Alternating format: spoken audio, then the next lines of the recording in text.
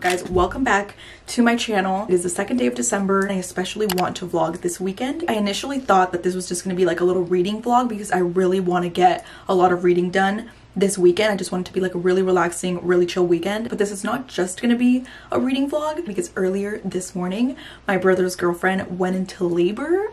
It's kind of like barely happening. I don't know too much about like the whole labor and stuff. We were talking about it. I'm just like, there's so much information to know like when you're gonna have a baby that I'm like learning for the first time with my sister-in-law. So anyways, it's a very exciting day because it's starting out very relaxing, very chill. I'm gonna read, I have my little coffee, but later today or early tomorrow, I'm gonna be an aunt. Which is insane because you guys, if you've been watching my vlogs like throughout this year, you probably saw when I found out that I was gonna be an aunt, and then when we found out the gender of the baby, and now little Sarah is ready to come out. But anyways, I'm super excited and I hope you guys enjoy the rest of this vlog. Also, don't forget to subscribe to keep up with all the videos this month, and yeah.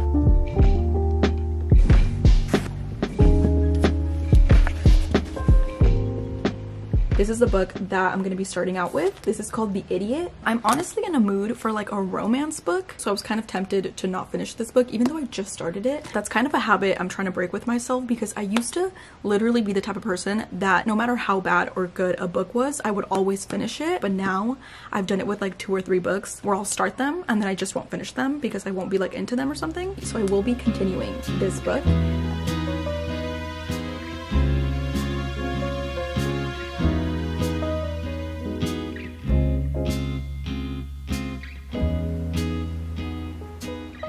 I kind of hate myself for this, but I can't do it. I literally can't get into this book. I got to page 54, like literally barely anything, but I just can't do it. I'm so bored. I have so much motivation to read right now, and I can't waste that on a book that I feel like I'm gonna maybe like or maybe not. I need to start off my weekend with a really good book, like a book that's gonna motivate me to keep on reading. Also, something that I really don't like is that there's no chapters in this book. Like it's literally just one big story. I can just tell that it's going to be one of those stories where at the end everything just makes sense and it just gives you like a really nice profound feeling. So we will come back to this book, but we're going to move on to something else for now. Okay, this is my TBR pile. This is one I definitely want to read in the next couple of days. Today I think I want to read this one. This quote right here by Ali Hazelwood is all I needed to hear. Fresh, witty, and utterly romantic.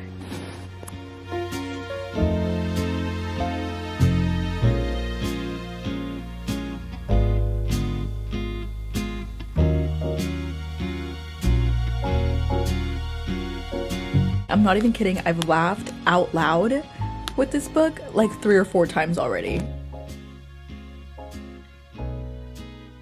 Okay guys, it is a lot later now. I'm about to take off my makeup and get ready to go to sleep. Basically my niece is not born yet, but we still just went to the hospital for a little bit, but it's looking like she's gonna be born tomorrow, December 3rd. Like I've said like 45 million times now, I'm very, very excited. I'm gonna take off my makeup and put on my PJs and go to sleep.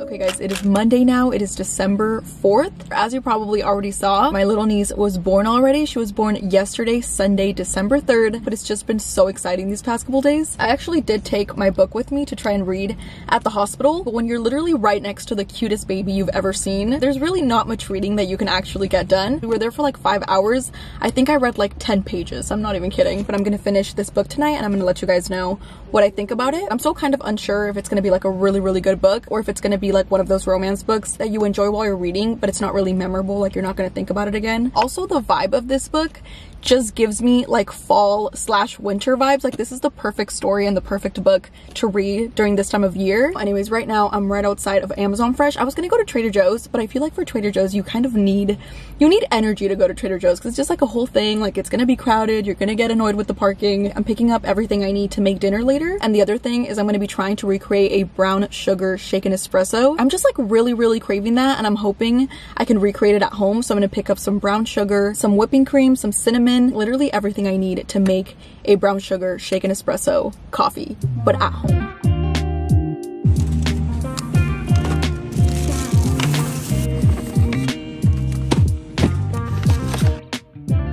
I can't come to Amazon Fresh and not get some of their sushi.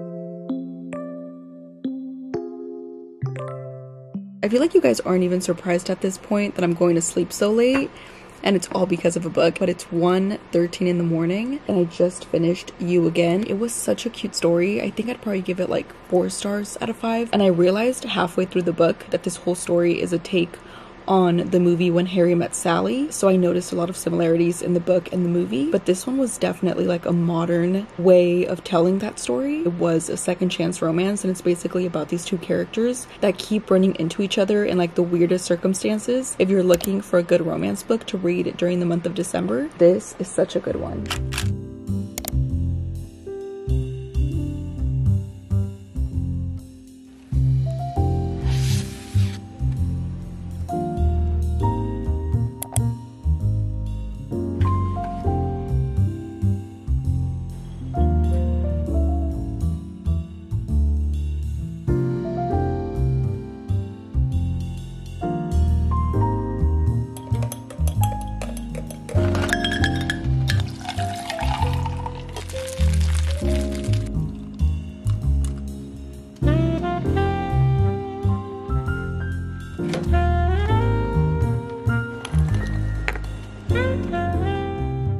I'm currently at a fun little place. We're at Barnes & Noble right now, but we are only here for one single book. For my virtual book club this month, we chose the book One Day in December, so I'm here to get my copy of that book. Also, I thought I would give you guys my thoughts on You Again that I finished yesterday. I know I said this yesterday, but I was like literally half asleep. But if you have watched the movie When Harry Met Sally, it is literally almost the exact same thing, but also really different, if that makes sense. Like, it is about these two characters that keep running into each other. It literally reminded me so much of the song by Taylor Swift called Invisible String, or like the Invisible String Theory, where you're basically like connected to a person, and no matter how different your lives may be at the time, you're kind of like being drawn to each other. So that was kind of like these characters. They kept running into each other. It was honestly a really cute story, and I loved the ending and how it like tied everything together. And it was also really funny. I know I keep saying that, but it was actually really funny. I feel like some rom-coms, like, they're supposed to be like a romantic comedy, but it's not really funny at all. But like I said, we're gonna be starting this book today, Forever Interrupted. Let's go into Barnes & Noble, and we are only getting one book. That is it. I'm like doubting myself, but no, it's just one book.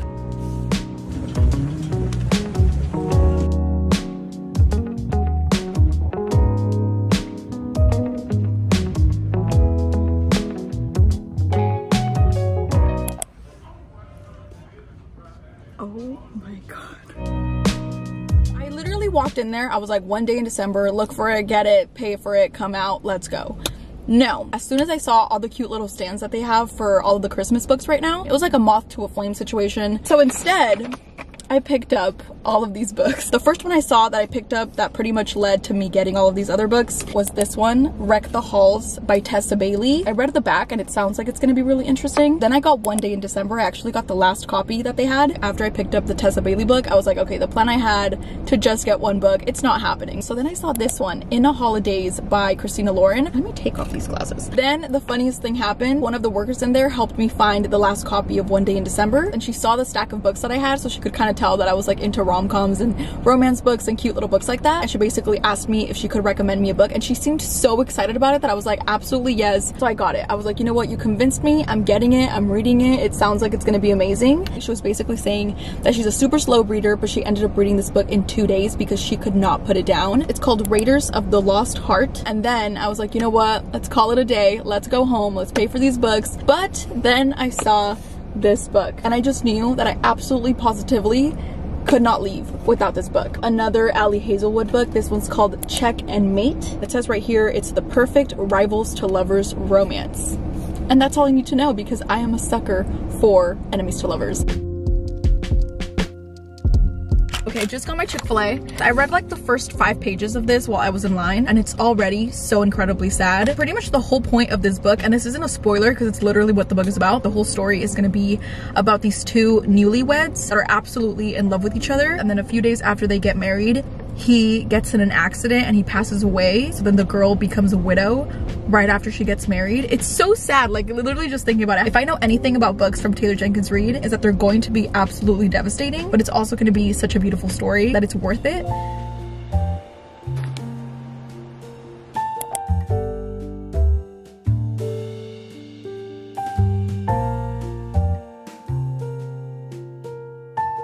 Okay, I just got to page 96, and this is seriously such a conflicting story. Kind of reminds me of All Your Perfects, where you're going between past and present, and the present is so incredibly sad. Like, it's literally heartbreaking to even think about putting yourself in these characters' shoes. And then the past, which is basically showing you how they met and just basically like their whole love story. It's like one of the most beautiful and genuine love stories ever. Then I'm like reading the past chapters smiling because it's so cute and it's so romantic and it's just beautiful. And then right after that chapter you go back to the present where everything is messed up and everything is sad. So it's literally just so sad, but at the same time I can't stop reading it because it's so good.